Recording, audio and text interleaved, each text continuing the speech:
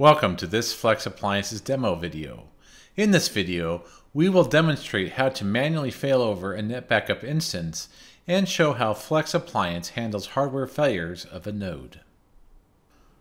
So here we are logged into our Flex Appliance console. We have two nodes that are online and two instances of NetBackup running. When we jump over to System Topology, we can see that both NetBackup instances are running on Flex Node 2.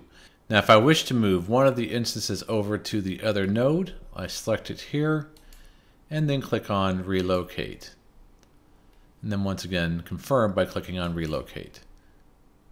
What will happen here is that the instance will be powered down and then brought up on the other node.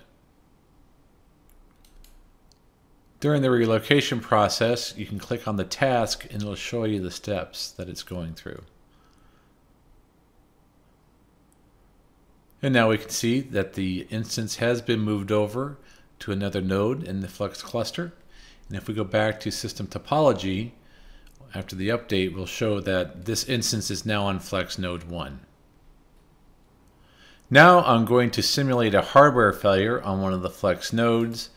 I'm going to do that by turning off the network adapters, or at least removing their connection.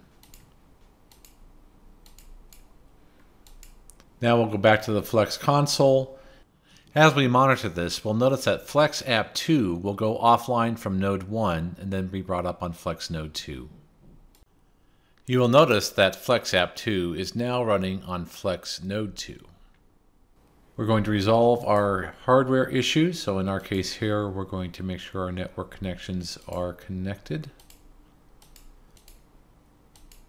After a few moments, Flex will recognize that Node 1 is fully back online, and we can move Flex App 2 back over to Node 1.